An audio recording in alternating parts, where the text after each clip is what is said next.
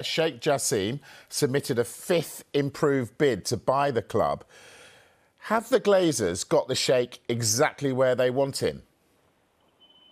Well, depends who you speak to, Mike. I mean, I've got to be honest with you. Sheikh Jassim is frustrated. He is fed up. It's a bit surreal for me because I'm sitting here in Istanbul airport. I've just arrived in Istanbul to cover Manchester City playing in the Champions League. Everywhere I look, I can see Manchester City and Inter Milan logos, big advertising hoardings with Manchester City's badge everywhere. But we are talking here now about Manchester United and about this takeover process that has now gone on for almost 7 months. I'm sure you're frustrated with it. I'm frustrated with it. Everyone's frustrated with it, including Sheikh Jassim. And he has said, this is it.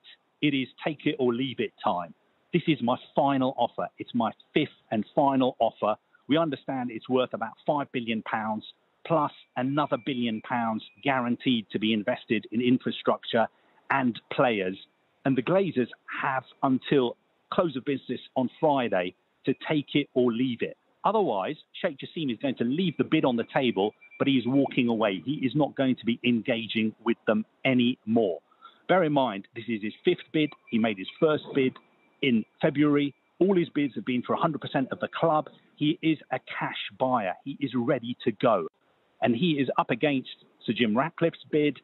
According to the Financial Times, at the weekend, that bid would involve a phased takeover. So Sir Jim Ratcliffe would buy about 51% of the club now, and the Glazers would remain involved for a few more years. Obviously, that'd be very good news for all the bankers who'd be setting up that deal, who'd be making even more money out of Manchester United, just like they have under the Glazers for the past 17 years.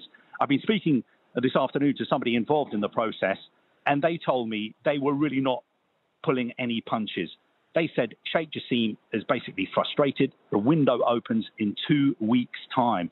He wants to get this deal done. I was told Manchester United are the biggest football club in the world, and here we are. This has become a joke.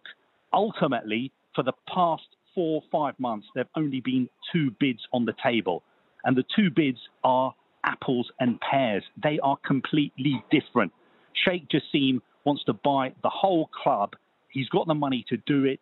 Okay, he may be offering slightly less than Jim Ratcliffe, but all his money will be going into Manchester United. And I was told it's now or never. It's time for the Glazers and Rain to make a decision. And I was also told if they decide to go with Sir Jim Ratcliffe and Ineos, good luck to them.